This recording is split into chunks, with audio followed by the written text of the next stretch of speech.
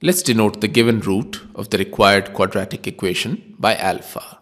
So alpha is equal to 5 plus I upon 2 minus I. Multiply and divide by the conjugate of the denominator, which is 2 plus I. We get 5 plus I times 2 plus I divided by 2 square minus I square.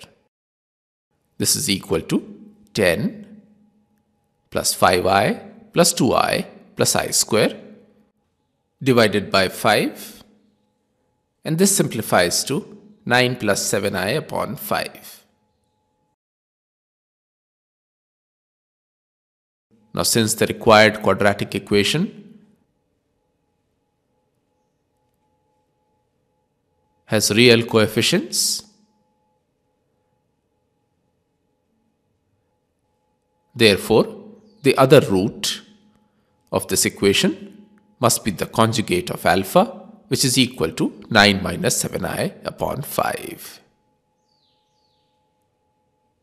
Therefore, the sum of the roots of the required quadratic equation is equal to 9 plus 7i upon 5 plus 9 minus 7i upon 5, which simplifies to 18 upon 5. And the product of the roots of the required quadratic equation is equal to 9 plus 7i upon 5 times 9 minus 7i upon 5. And this is equal to 1 upon 25 times in brackets 9 square minus 7i whole square, which is equal to 81 plus 49 divided by 25. This is equal to 130 divided by 25, which simplifies to 26 upon 5.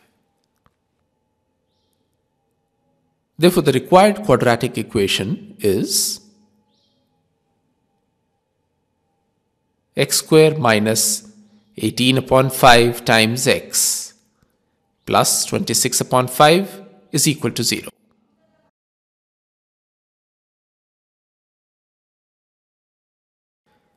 Multiply by 5, we get 5x square minus 18x plus 26 is equal to 0, which is the required answer.